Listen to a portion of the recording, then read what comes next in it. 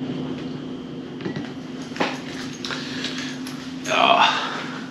right.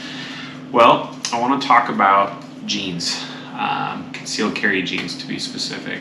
I'm currently wearing 5'11" Defender Flex jeans. These are slim fit. I'll stand up in just a minute and show them off. They're a little pricey, but I want to go into this for a second and just kind of talk about a few things. I've worn Levi's for years. I've worn Wranglers. I've worn like Costco jeans at times, and just not all jeans are the same. When you're concealed carrying and your pockets are loaded full of stuff, I've just kind of come across some discomforting traits among certain jeans. And anyways, just something I want to recommend. I found it pretty useful when I came across these. I'll show them off right now.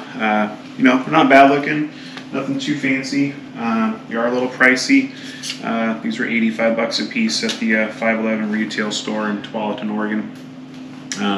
But a couple of things that I want to talk about are these side pockets that they have. There's an additional pocket in these jeans right here, and I carry a flashlight in one pocket, and then in this other pocket I carry a tourniquet.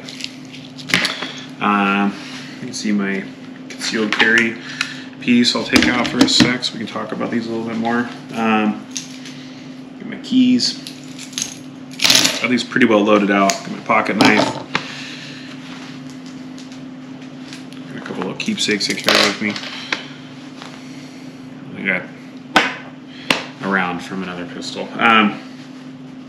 Anyways, so these jeans are I've been very happy with them since I've been carrying every day the way that I carry tourniquet, pocket knife, flashlight, pistol, keys.